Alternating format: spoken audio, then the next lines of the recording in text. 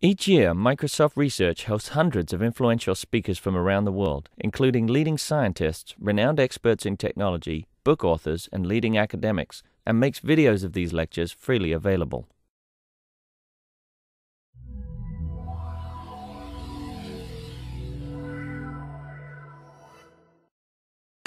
Good morning, everybody.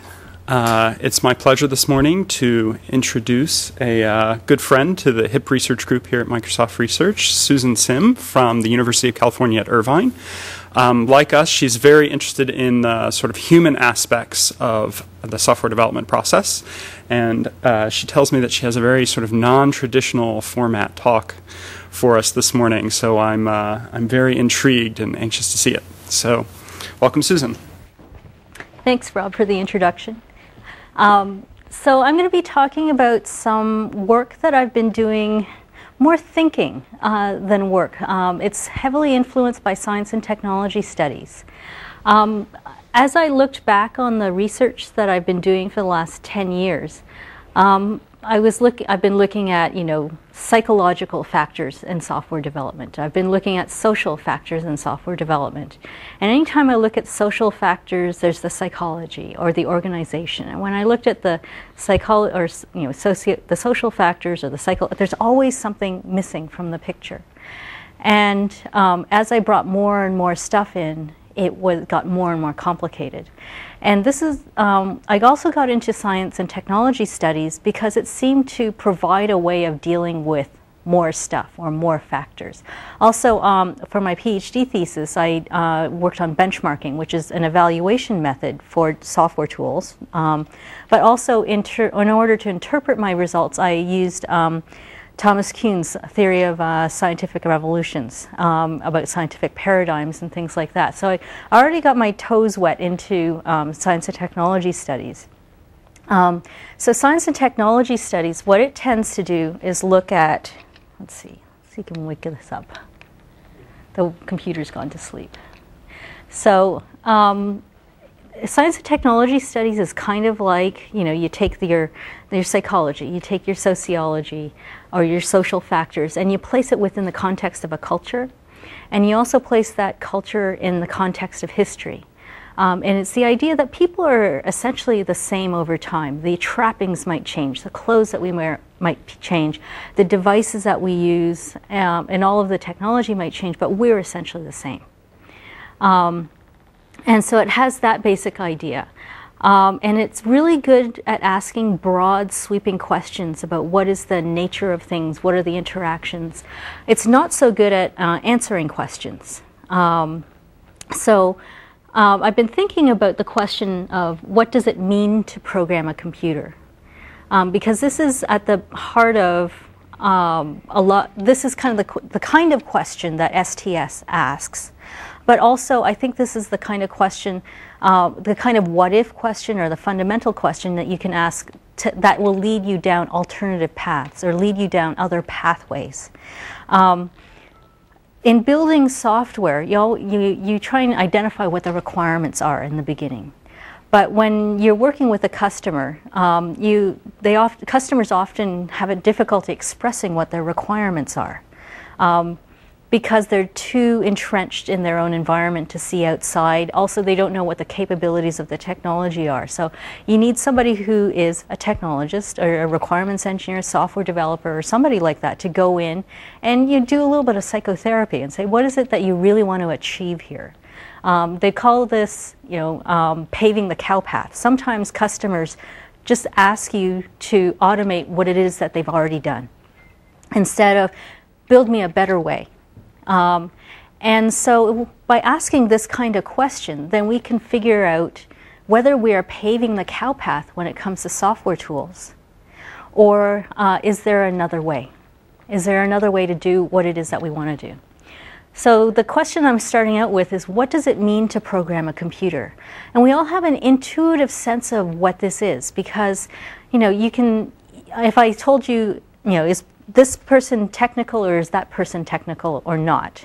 You can tell me pretty quickly whether someone is a real programmer or not. So a systems programmer is a real programmer. a visual basic programmers are not real programmers. Or say a GUI programmer may not be a real programmer. So we have these intuitive ideas about what is real programming or what is not programming. So what does it mean to program a computer? So the title of this talk deliberately riffs on Donald Knuth's The Art of Computer Programming. And this is a pretty hardcore idea of what it means to program a computer. So, you know, this is the second edition, has 3 volumes in it of a planned 7, 8 volumes.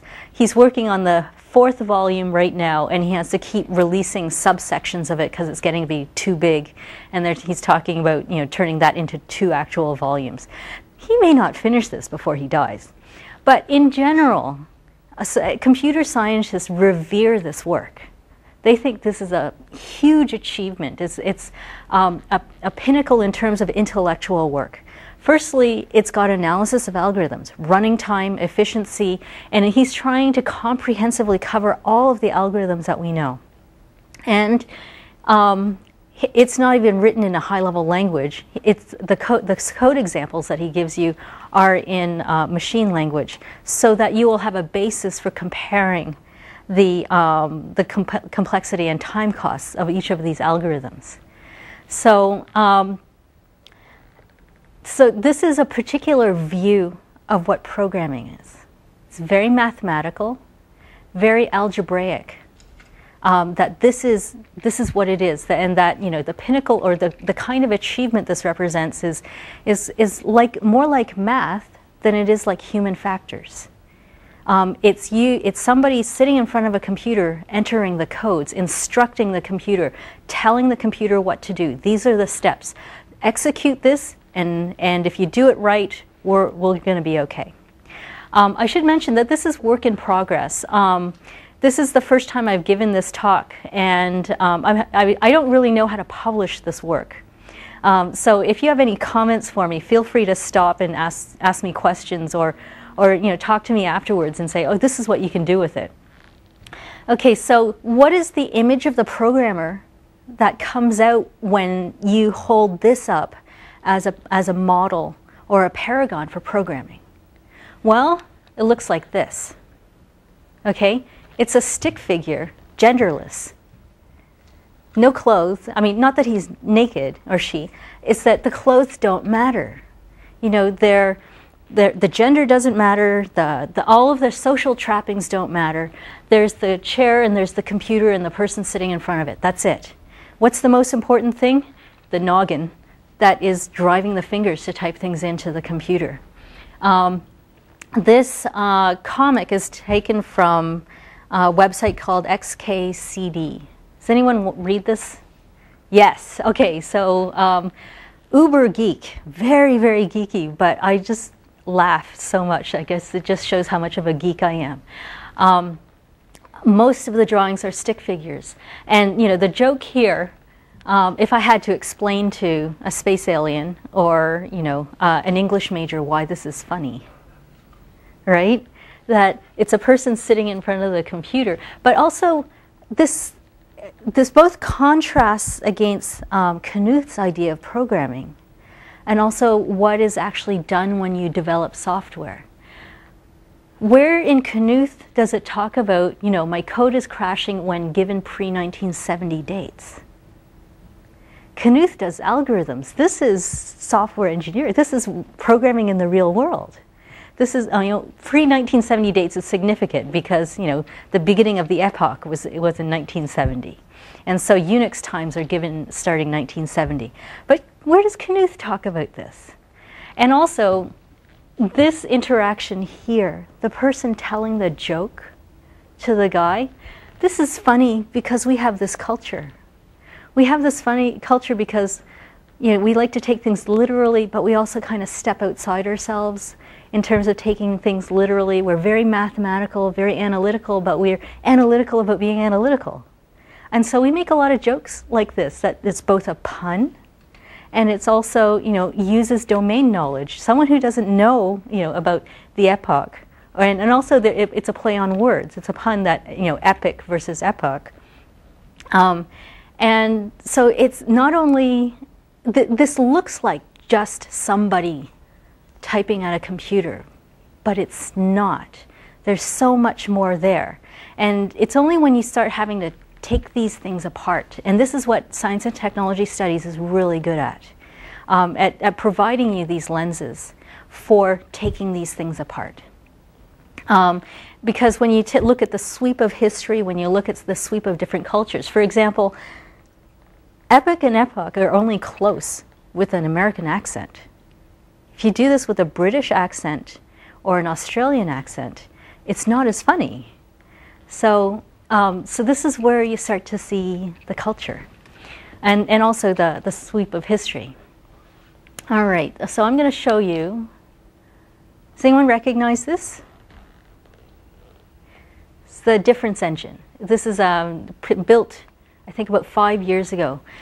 Charles Babbage's difference engine, often hailed as, you know, the first computer. I mean, when you get into it, there's lots of debate over what constitutes the first computer. But a lot of people say this is the first computer. And I'm going to play you a little video.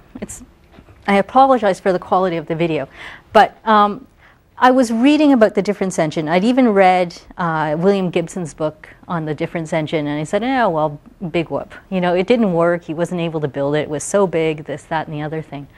And it wasn't until I applied an STS lens and also that I saw this video that, you know, these light bulbs went on and said, ah, what are we doing?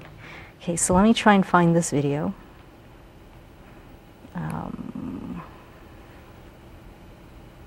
Let's see, over here.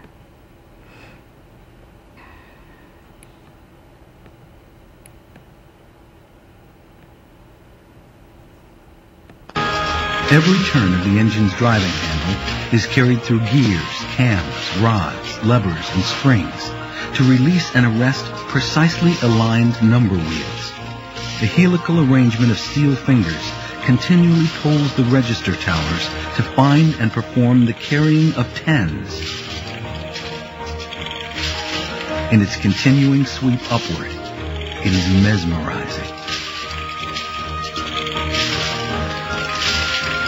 The intricate printing section can be programmed for 1, 2, or 3 column output, for 2 font sizes at once, for variable margins and column gaps, even word wrap where necessary.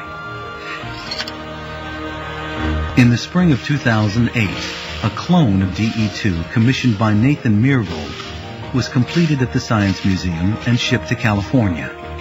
At the Computer History Museum, it would charm new thousands of discerning eyes.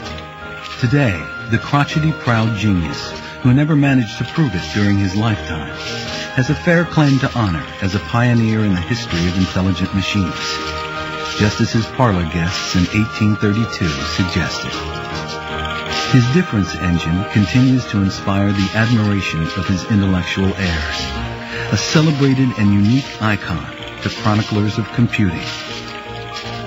Charles Babbage, remember, never saw it, except in his stubborn, prescient dreams.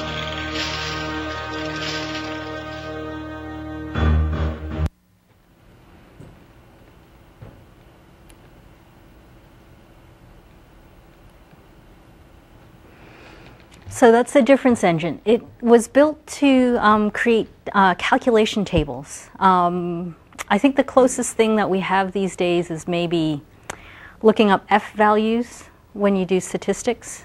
That, you know, if you've ever done statistics as an undergraduate, that you know, calculate your F value and then you look up in a table whether it's statistically significant or not.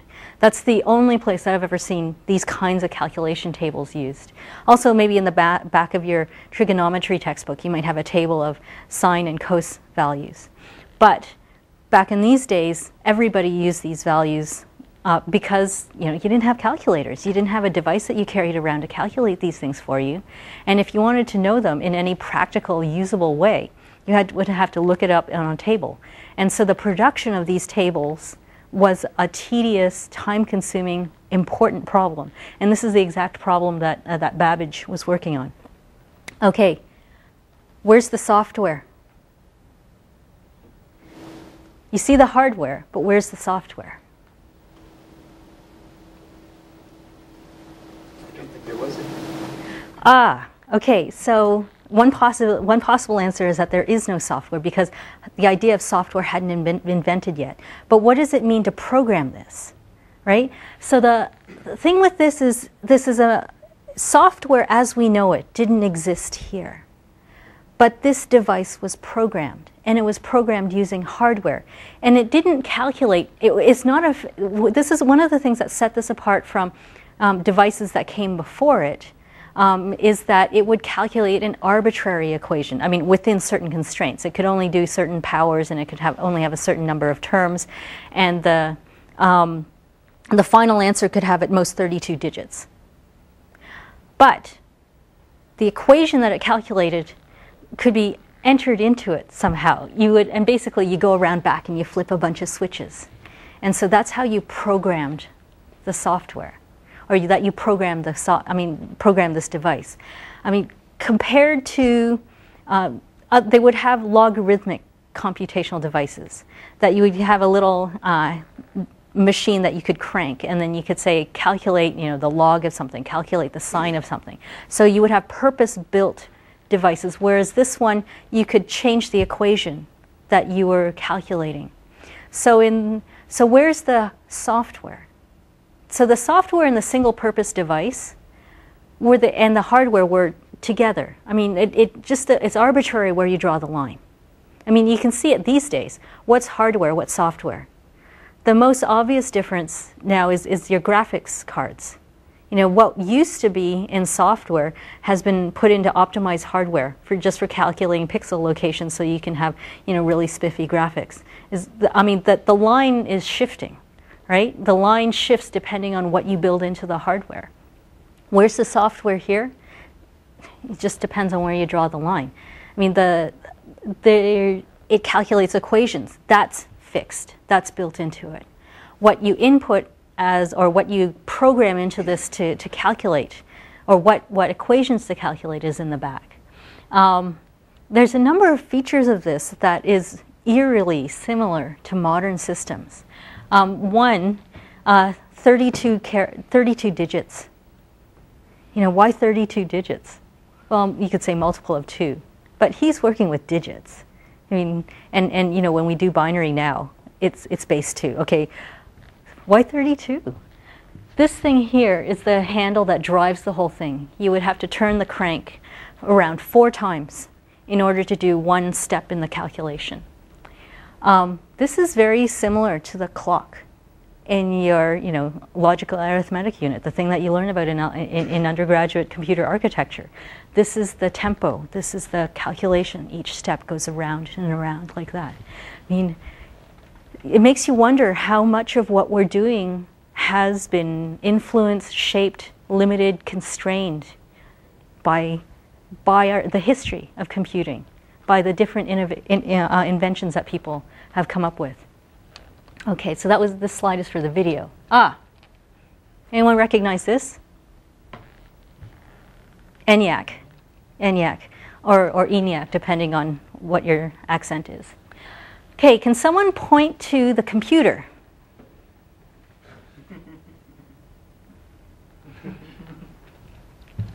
This is the computer. I am not making, her job title is computer. Okay, during this era, and even before it, from in the 1940s, 1930s, 1920s, they hired young women, and it was always young women, to be computers, and their job title is computer. And what did they do? Well, they did math. They derived, they did integrals, derivatives, and things like that. They calculated numbers very similar to what the difference engine did. Like, I need you to calculate ballistics tables. I need you to calculate this or that. And they just did math all day. And then they put out these tables, and other people would use them. Or that I need to calculate, some kind of optimization. I needed some kind of what is the best way to do this? What's the best way to, use these resources so that I can get the most out of it? So that's the computer. She's the computer. They thought of it as a big, calculator, right? It was just a device. And I really like this model here. So if she's the computer, who's the programmer? Who's programming the ENIAC? Okay, so what does it mean to program the ENIAC here? This guy, he's got the mathematical equations that he wants to calculate. The ENIAC was generally used for calculating ballistics tables, which are, how high should I point the gun and with how much force should I shoot the ammunition so that I can reach a certain place. And much of large hardware and software development in this era was driven by military requirements. Either breaking the code, the Enigma code, or any decrypting communications, and also for making ballistics tables. So this drove a lot of the software development and hardware development. So he's got some equation that he wants calculated. And she is rigging up the machine to do the calculation that he wants. And I try to give this explanation to people, and they say, well, isn't she just a compiler? And if she is just doing rote allocation of equations, is she really a programmer? Or is this a skilled job? There's no question that this is a skilled job. Someone gave them a bunch of these devices and say, make it sing and dance. No manuals. They had to figure out how to do all of these things. Yeah? The person who built the entire thing, did they think it was a computer?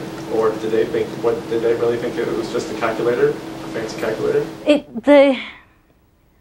The history is ambiguous because there's shifting terminology. They weren't quite sure. I mean, to say that it's just a computer is kind of belies our modern mindset. All right. I think in modern terms they would have thought that it was a computer, but their idea of what computer meant is different from what we think of computer. At the time, like adding machines, mechanical adding machines were in common use, both in retail and business, but also in these kind of computing sweatshops. So, yeah. It's just a question of degree, but it follows all those calculators, which we're getting more and more automated at the time. So how you actually programmed the ENIAC was using wires, was using hammers, wrenches.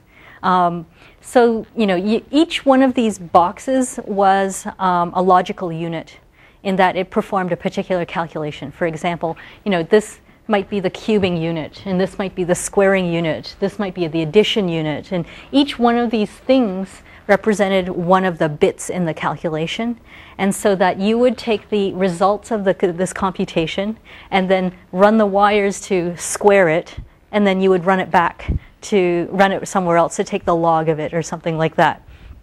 So what was programming? Moving wires. And so this puts a lot of what we're thinking on its head, and yet this is part of our history. This is part of how we think about programming. Come back. There we go. So many of the first programmers, many of the first computers were originally women. And so for a long time, this was a female-dominated field. Like almost all the programmers, all of the ENIAC programmers were women. They're the ones who were the first, people who came up with the ways of controlling the machine to do it to have it do arbitrary tasks.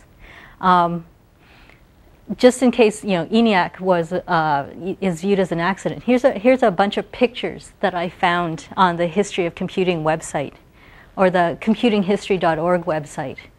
So the bomb, which is based on a Polish machine used by the British to break codes during World War II.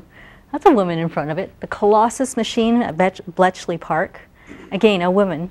The ENIAC machine, about half women in that picture. The IBM SSEC, the Maniac machine, I think at Harvard, and then JPL. I love this picture, 1955, this entire room. The Manhattan Project. If you read Feynman's Feynman's memoirs, he talks about working with the women there. Yeah. Well, even Star Trek, the original series, right? Yeah. I mean, Uhura? Explain why culturally, right? Yeah. So here are the explanations for why culturally. One, computers, the job title, were originally all women, right? So you hired young women with good math skills to calculate these things. What else? Computer switchboard or telephone switchboard operators. Somebody calls in, you find out where you want to call, you pull out the plug and you plug it in somewhere else. That's awfully like programming the ENIAC, right? You take a wire and then you run it in somewhere else. There's a third factor. It just escapes me at the moment, but yeah, so cultural factors like that, yeah. Do you have an understanding of why they favored the women for those jobs? Were they better at the math? Were they, or the requirements of the job? It's culture, that these were acceptable jobs for women. Yeah. It was also historical. Actually, the computer job title started in the Civil War, and essentially they needed a lot of women to calculate them. Yeah, especially if you're sending the men to go and fight, or if there's this is also the gender division of work, that the men designed the computers and then or designed the devices, and then the women did the programming. Andrew, and then you. Yeah. Sorry. Yeah. Okay. So it also strikes me this lower left picture just as easily could be a stenography pool or exactly. Yeah, that was. Typing pool. Yeah, that's exactly it. Of the era. That was the third reason that escaped me. Okay, punch cards. What does that look like? You know, typing, stenography. And this picture, I don't have a date for it, but you can figure it out maybe from the hairstyle and the clothes. This is where it all went horribly wrong. And this was an advertisement for the computer, you know, and here's a user. Anyone can use it. You know, it's like, you know, the suggestion, putting a woman next to it and saying anyone can use it. So in the past, I've done studies of, you know, the participation rates of women. And when the first computer science degrees came out, women's participation rates were really high, you know, up in the 50–60% range, especially when they started out in the math and physics groups of different universities. And it was viewed as an academic subject. And so if you were good at math, this was a natural transition for you. The numbers kind of peaked in the 80s, and then they've gone down and down and down ever since. That's a separate discussion. That's an entire talk all by itself, but we can think about that. Also, another thing that may have contributed to this is that with the creation of FORTRAN, so FORTRAN, after they came up with FORTRAN, they said, okay, anybody who's good at math can do the programming now, and you know, not anyone who's good at logic. It doesn't just have to be these specialists. And so they started recruiting chess players to be computer programmers. And so that started to tip the balance more towards men, because it was, you know, they found more male chess players. So that contributed to it as well. So this is one of the, so the point here is that, you know, what is an appropriate role for someone, the culture of, you know, what determines someone's career choice, and what the possibilities that people see for themselves, you know, are socially and historically determined as well. I mean, look at all the historical examples that we just brought up. Okay, who recognizes this? FORTRAN. FORTRAN. The first programming language. Every single family tree or genealogy of programming languages starts with FORTRAN at the beginning. FORTRAN is the parent of every language that has come since. FORTRAN is a high-level language. It was created in 1953 by Jim Backus. And it was created in response to an economic problem, not an intellectual problem. It's not that someone came along and said, boy, it'd be cool to have a high-level programming language. It's that the cost of programming computers became so high that they said, we have to find a cheaper, easier way to do this. Because they would build these machines, millions of dollars. In order to set it up to calculate a particular equation, it would take about 3 months. to set up all the wires to have it go just so. And then it would run for a couple of weeks. They would get all the numbers that they needed. They would print the tables, and then we'd do the next job. Computers were becoming more pervasive. Everybody wanted one. They could do all sorts of cool things with it. You know, you could keep your accounts. You could keep, you can calculate inventory and things like that.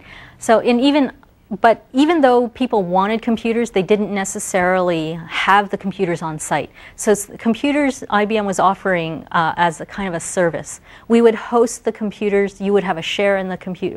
We'd host this computer for you. We'd have the programmers for you. You just tell us what you want it to do. And so when the cost of developing the software, so telling the computer what to do, began to outstrip the cost of the hardware, that's when they say, we got to make this easier. So stored programs that were stored in software, whatever software meant, because this was still punch cards. Punch cards are physical, but this is software. So where's the software? Okay, so we're starting to see modern lines emerge here. So they would store the cards, they would store the software in cards, and it would, yeah, this is readable, right? You could read this as a human being, and that was the whole point. And it's not just that FORTRAN was a language. FORTRAN was also a body of technology, including the compiler that made this possible. Grace Hopper made her name by coming up with intermediate codes that were more human readable that you would translate into computer code. And she came up with these techniques by hand. You know, when you see this, translate it to this number. Again, your undergraduate compiler course, this is what you learn. Jim Backus came up with an entire infrastructure for doing this. And also, not only did you translate the codes, if you see this, turn right into this code, you see this, just turn it into this code. Some of it was very mechanistic, very algorithmic. But part of it was that he used dumb solutions instead of really clever human solutions. For example, the allocation of which instruction goes where in memory, where you are going to place these instructions, was considered a real art. And this is where Jim Backus received a lot of his resistance. That, you know, automatic programming, this is what automatic programming is not possible. You can't possibly do as good a job as human beings laying out these instructions in memory. Now, this is not one of the criteria for what is a real programmer these days. You know, no one is evaluated on this. We've deferred some of these tasks over to the computer, and no one is viewed any, you know, less favorably because they can't line things up in the most efficient way in memory. Okay, so I'm going to stop trying to do some history and try and move into the modern era. Okay, can anyone figure what this is?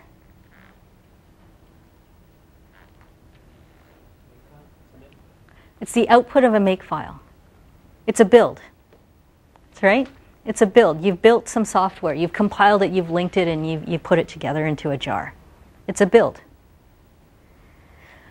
All right. So, what's this? It's a build. It's a build.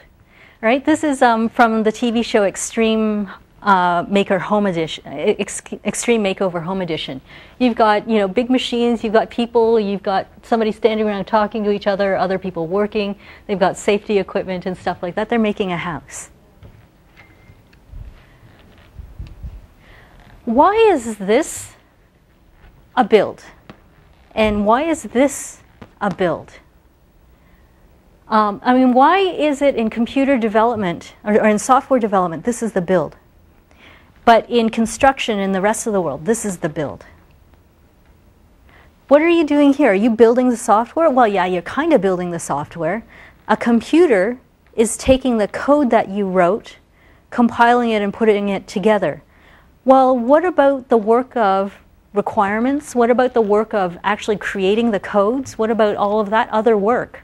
Are you not building the software then? Then why is this called the build?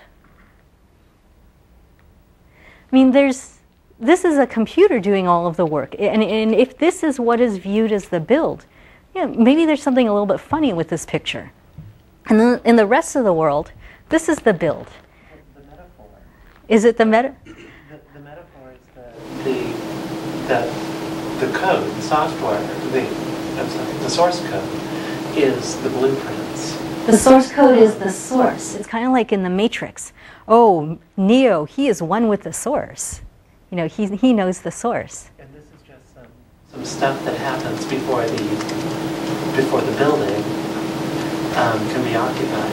Before it's occupied. Yeah, and somewhere in this it breaks down, right? I mean, the metaphor, I think you're right in the metaphor, but the way in which we think about developing software, I think is these kinds of metaphors, having it made it into software development, kind of makes us see things in a funny way, right? This is kind of like our environment as users or as customers.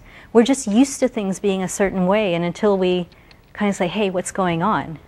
And this is then you can call out the contradictions and the things that don't make sense.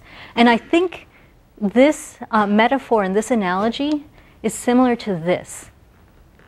It's a little bit hard to see, but this is a player piano, okay? And there's a roll up at the top that is the music, and it can work as a normal piano as well. You can play a player piano by pressing on the keys.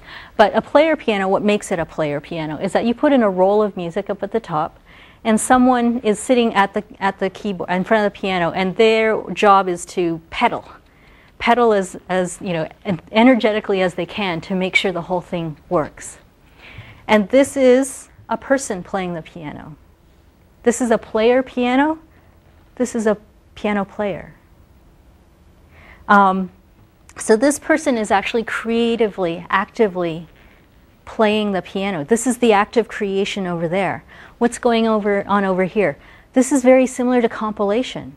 The script has been written. The computer is just doing the job of turning that script from one representation to another. This guy is like the build master. This is the build master. This is the build machine. That's the build script. And he's pedaling for all he's worth, just like your build master. The build master is responsible for making the build happen, and this is a bit of a black art too.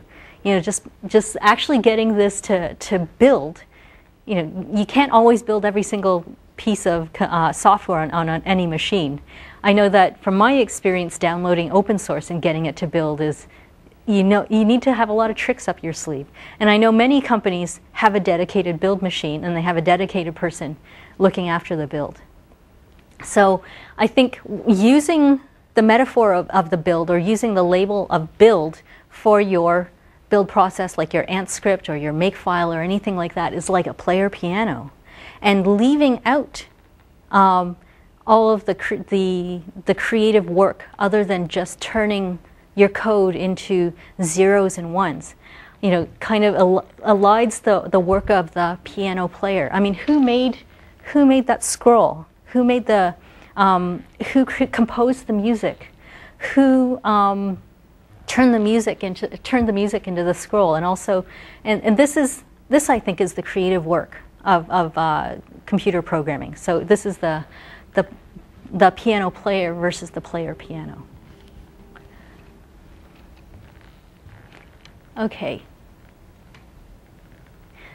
This is, yes. Yes. The person who pedals the player piano does get to control some aspects of the program. Yes. They get to control the speed. Yeah. Presumably. It's not just... How fast it pedals.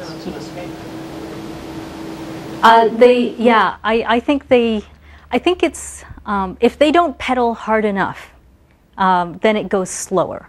But once you pedal hard enough, then pedaling harder will not get the music to play harder or faster.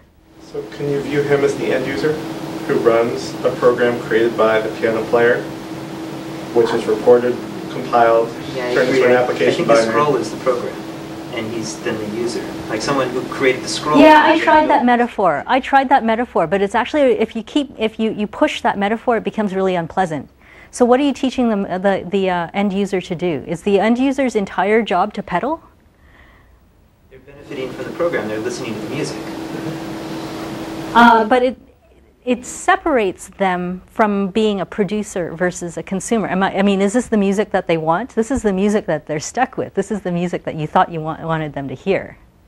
They Theoretically, pick the scroll to put in there. Theoretically. Theoretically. Pick other scrolls for whatever music they want to hear. I mean, this guy could be playing with a movie, like in the sound movie, right? And he could be picking the appropriate scroll for the movie that makes it sound good. What's his choice? Yep. I would personally view the gentleman on the top picture more as like an ops team in the concept of, I've worked a lot with web apps in the past in teams where we had a live operation. So it was kind of a layer between the end user and, even after the code was already built, you had to have an operations team to keep it maintained and making sure that you had your application tools running properly on the server. So I view the user as like the listener of the music. In this case, maybe even able to ask the player to change the music on the piano. But in this case, you'd have a layer of ops that would be maintaining the code or maintaining the bits that have already been built. That's kind of how I do it. Anyone else?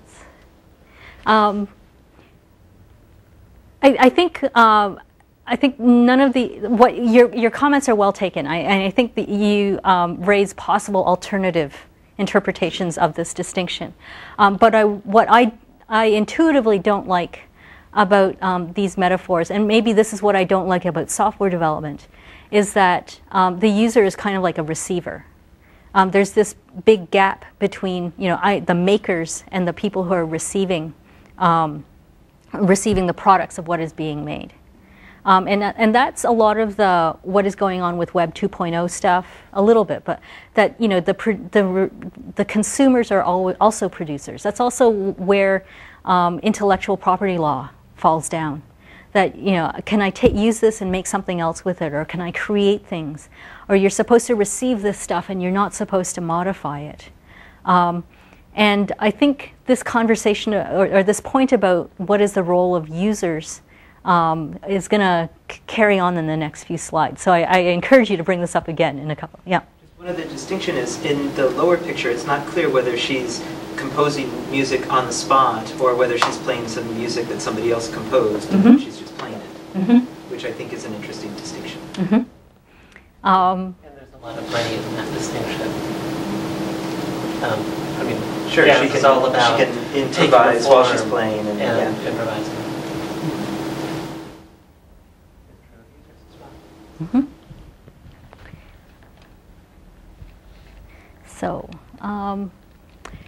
So this is waterfall model. I think we all learned this at school. And this is put out as a software process.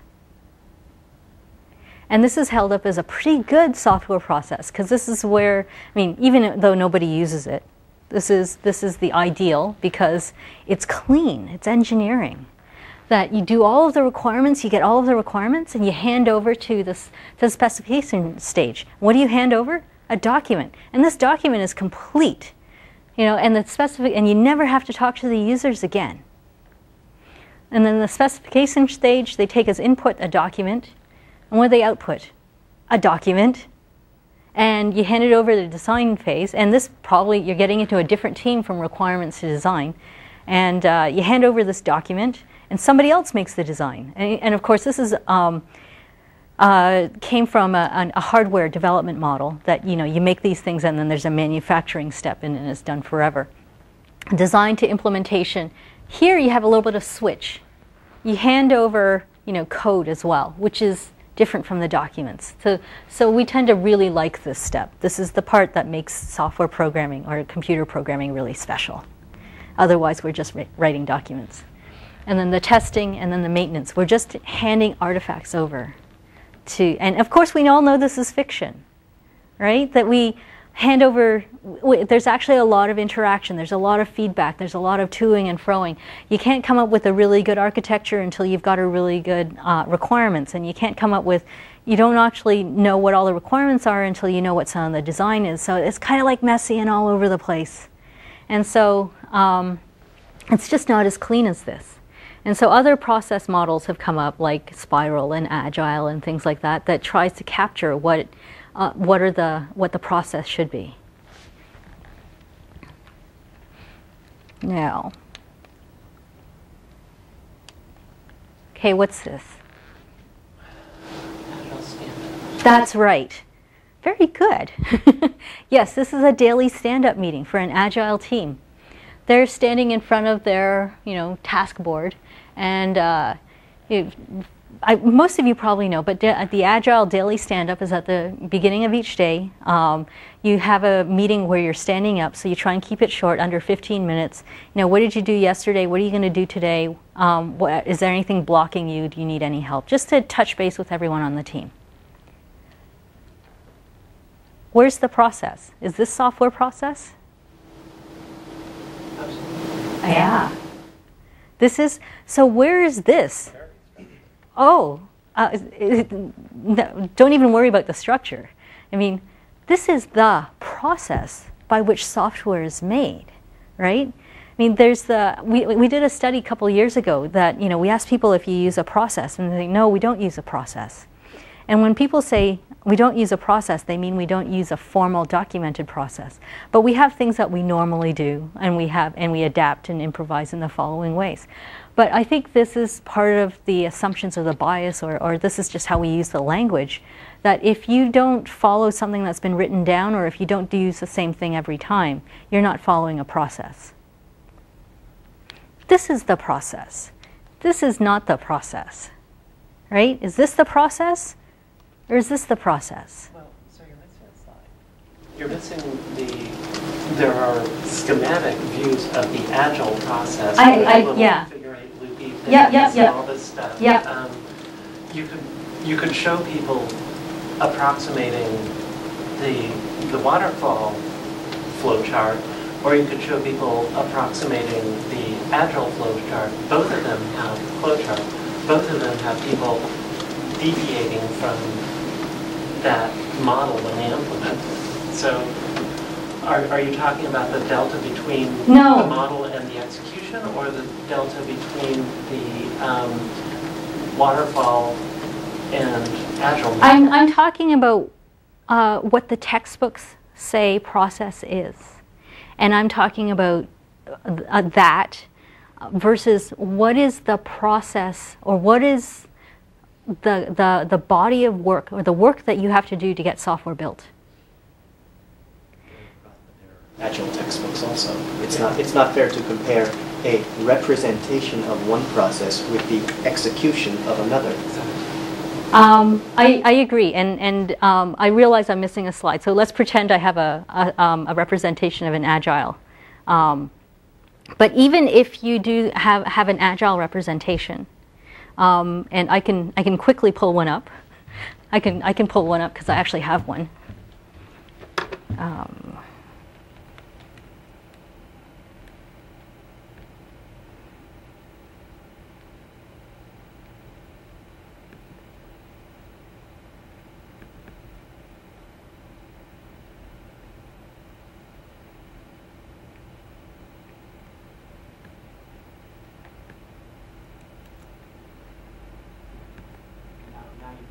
Is that picture the process, or are those people the process? Okay. The answer is yes and yes.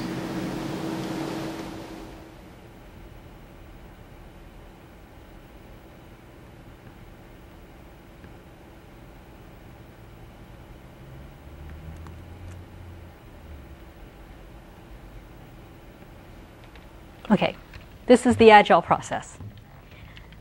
So let's say, is this the agile process? This is the process. This is the prescription of what you should be doing.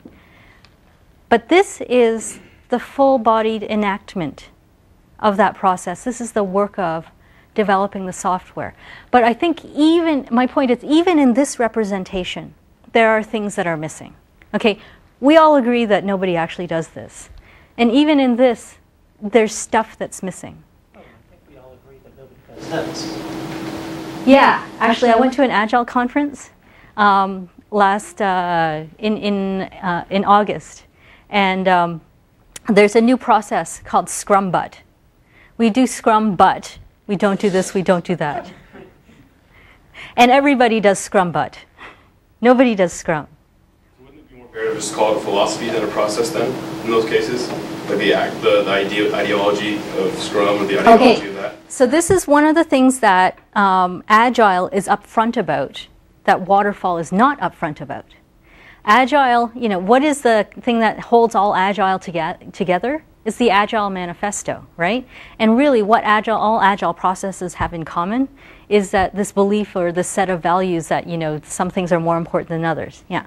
So what's Don Knuth's manifesto with the art of computer programming? If presumably the implementation of software development involves quite a bit more than just bits and machine instructions. Since it's built by a human, there is a philosophy behind it. So what is Knuth's What is Knuth's philosophy when it comes to software development? I don't actually know, but I think there's an XKCD comic about that. I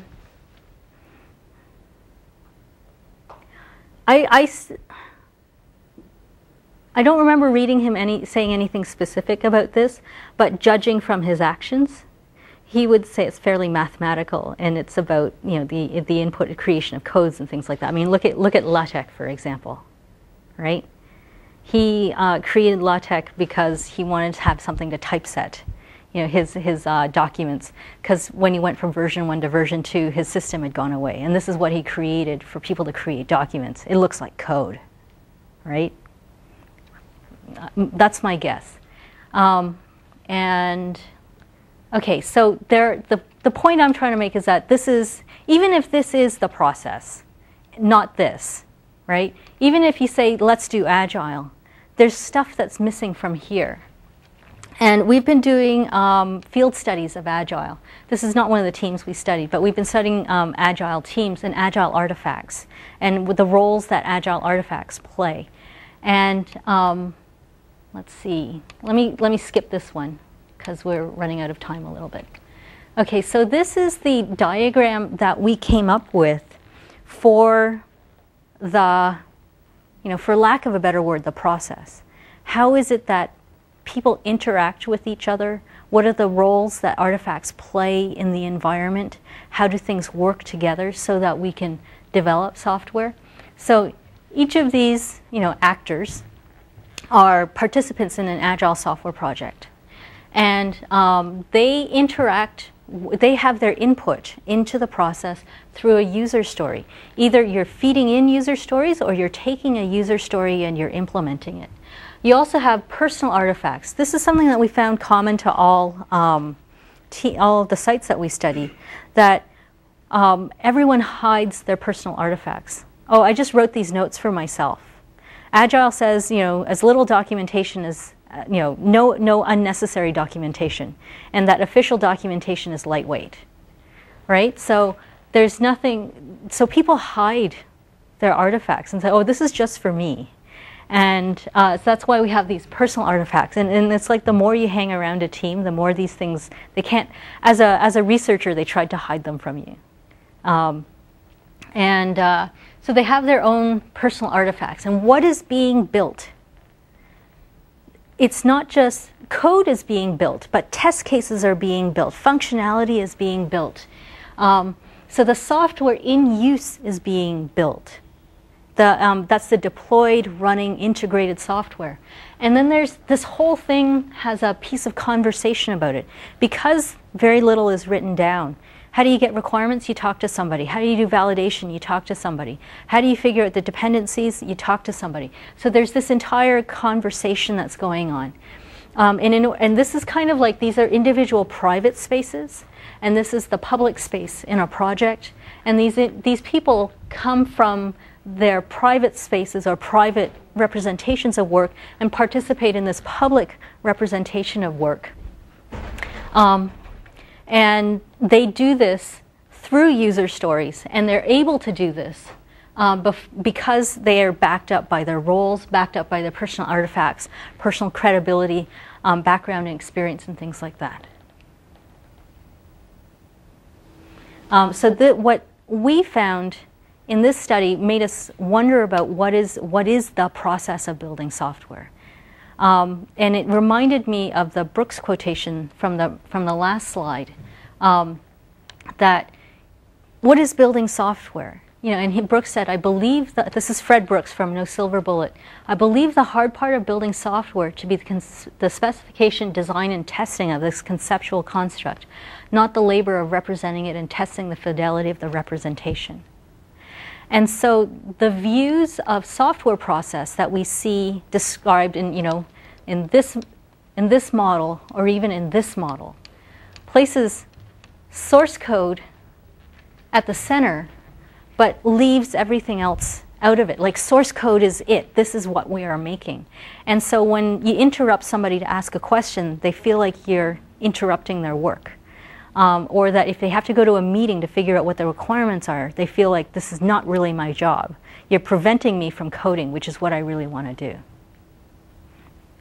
I see wrinkled faces, so that means it's time to stop and have people ask questions. Yep. So I strongly agree with your final conclusion that there's much more to software development than just the coding. But I think I disagree perhaps semantically with what you're defining as hardware, software, and algorithms and programming. So I think I would define, for example, software as, well, the hardware is the physical pieces, where the software is more the changes in the algorithm. And there might be an input which is which doesn't affect the algorithm, but affects the performance of the thing. So, for example, in the difference engine, I would say that there is programming, but all the programming was of the hardware. And there, to my knowledge, there is no change in the algorithm that you can do on the fly without changing hardware.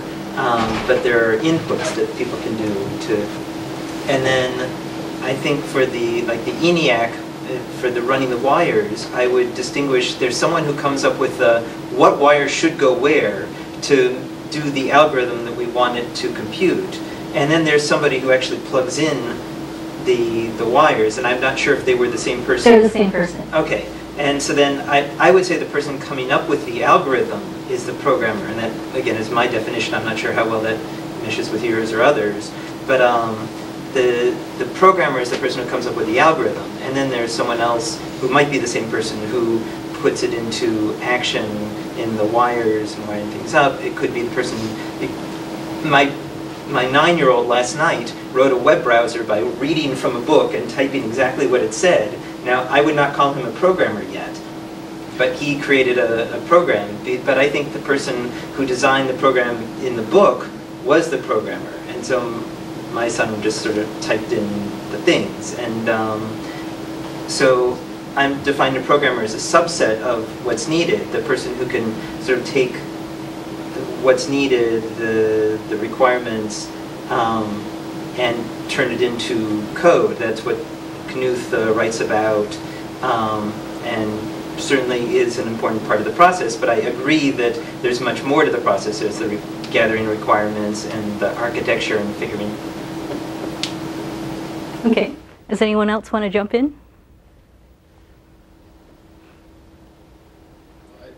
Okay. Well, I know you all want to jump in. I can tell. But He was first. okay. So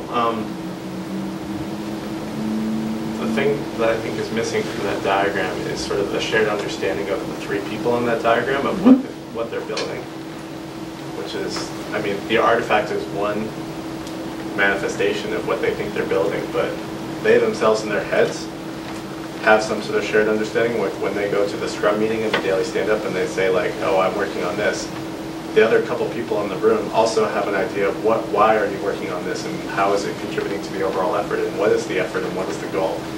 And that's kind of missing, I think. That's part of the conversation that you have in there.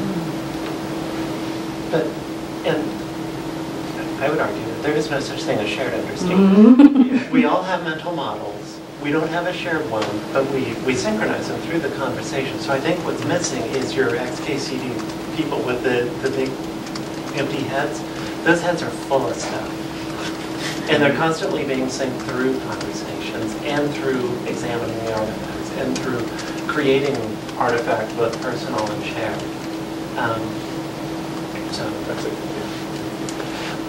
I think what's critically missing from this and the picture of Agile or the picture of Waterfall is that they're humans that, for example, if you go back to the picture of Agile, there's a sealed cardboard box. Somebody opens the box and takes that piece of software out and appropriates that software for their own needs. there's, and I deliberately left that out. oh, that feels bad.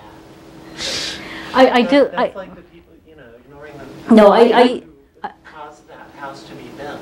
I deliberately left that out because that is a huge, complicated, it's as complex as what we talked about in that 1 hour today. I could spend another hour on it. And when I bring that up, it actually confuses the conversation about this. But I'm happy to give another 1 hour talk.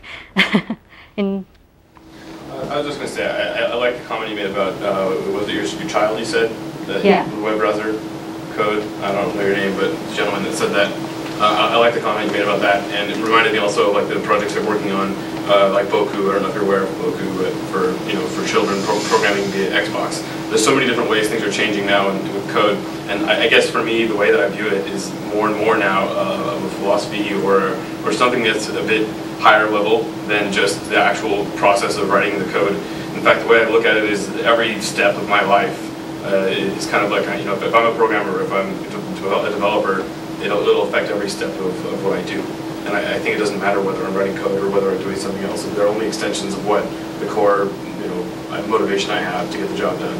I think writing code is only just another way of doing it. Just like, you can say different languages, you can say the same thing. I view that as kind of... Yeah, no, I agree with that. And, I mean, I started off this talk by saying we have intuitive ideas about what is real programming, what's not real programming, whether someone is technical or not technical.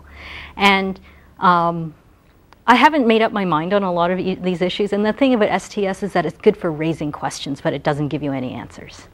Right? So I've raised a lot of questions about what counts as programming, what constitutes programming.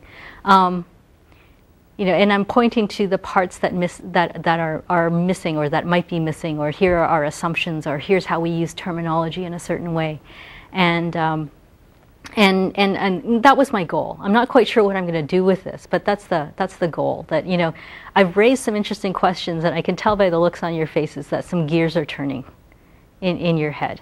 I think I'm just going to finish off with one last XKCD comic, which is exactly your point back there.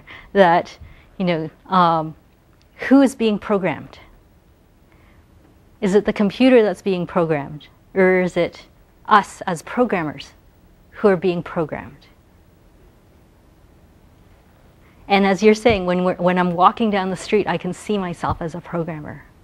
And this is what I love about XKCD, is that, what is it, me as a programmer? And there's an entire ethos about this. I can look at the world, and sometimes I laugh because I've been reading all this STS stuff, and I can, the joke in SKCD is that you kind of step outside yourself and you're analytical about yourself. But then I'm reading this STS stuff, and there's this part that's watching the analytical part and going, oh yes, I just saw you behave as a programmer. And it is like impossible.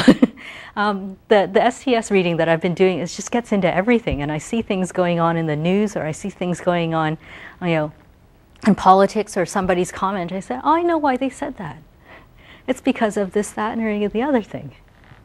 But yeah, this is the compiler speaking up to the human, saying, double check your pointers. So, who's being programmed? And this is, what Gina talks about. So who's being programmed? What are we programming people to do? We've created this software, and you say, oh, well, social networking, we've got Facebook, and saying that this is the box that social interactions happen in. Is this all of it? Is this the sum total? I mean, I'm not sure. I'm not comfortable with saying that Facebook is it. And I'm not comfortable with ever saying that, all of human interrelations can be captured by software, and yet software tries, or at least, for the purposes of banking, or for the purposes of walking up to an ATM, I'm being trained. This is what I'm allowed to do in front of an ATM. Anyways, there ends my talk. All right, let's thank